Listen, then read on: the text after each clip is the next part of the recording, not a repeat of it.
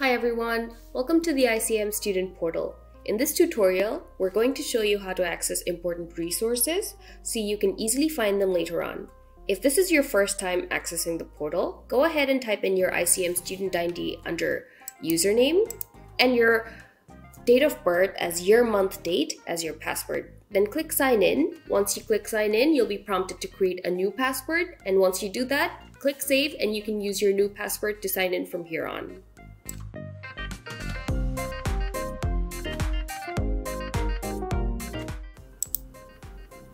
After logging in, you will be directed to the home page. On top of the page, we have news of the week. Here we post weekly updates, events, or webinars happening throughout the week. Check it daily, see what's going on. Follow us on Instagram at IC Manitoba.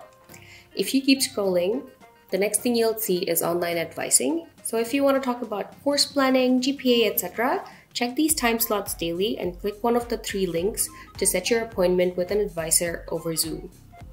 Then we have the front desk chat. Click on this link right here between 8:30 a.m. to 4:30 p.m. during weekdays and talk with our front desk staff.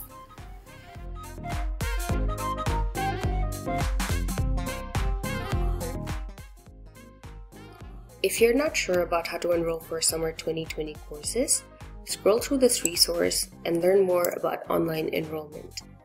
If you keep scrolling, we have an infograph on how to access important ICM services. Have a read through if you want to access finance or admissions.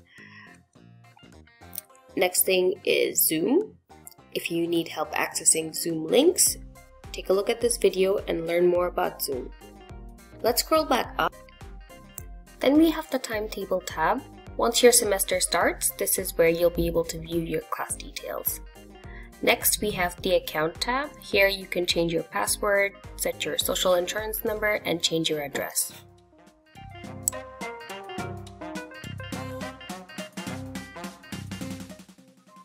Next, we have Student Resources. It's one of the most important pages, and I'm going to cover the sections you might frequently use.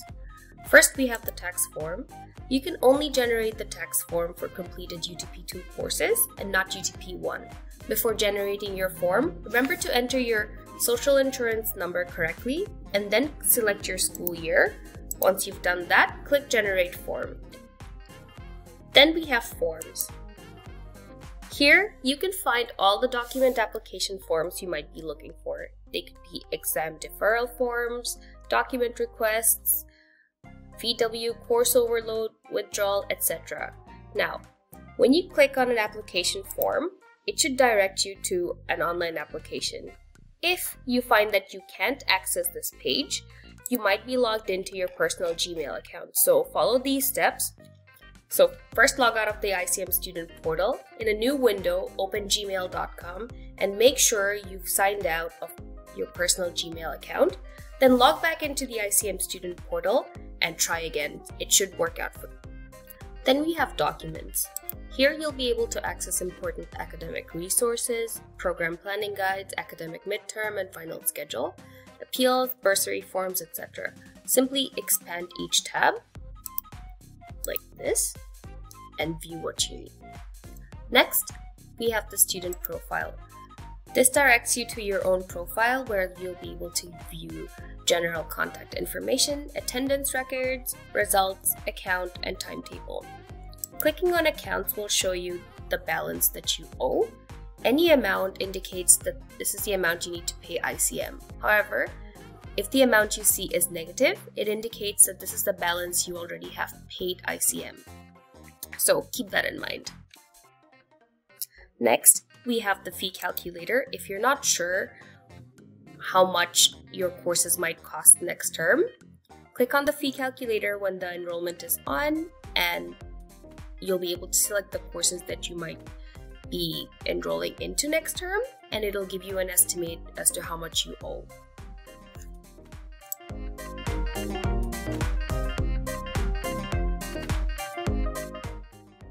The next page we're going to cover is the ICM community page.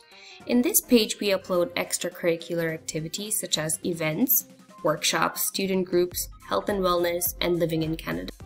Next, we have Moodle. Clicking on it takes you to another site. In Moodle, you'll be able to view important course-related information posted by your instructors, such as your course syllabus, lectures, assignments, and grades. Finally, we have the ICM Services tab.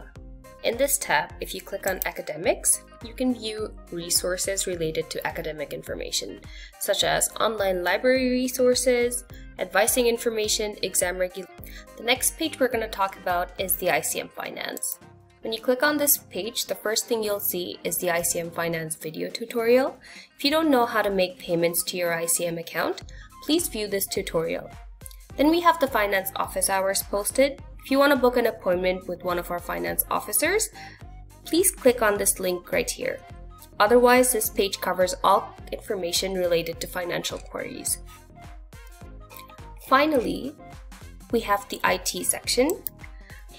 Here we have how to claim your UMNet ID information. This is important if you want to access the Wi-Fi that's available on the U of M campus. And this is it. This brings us to the end of the tutorial. Thank you so much for watching.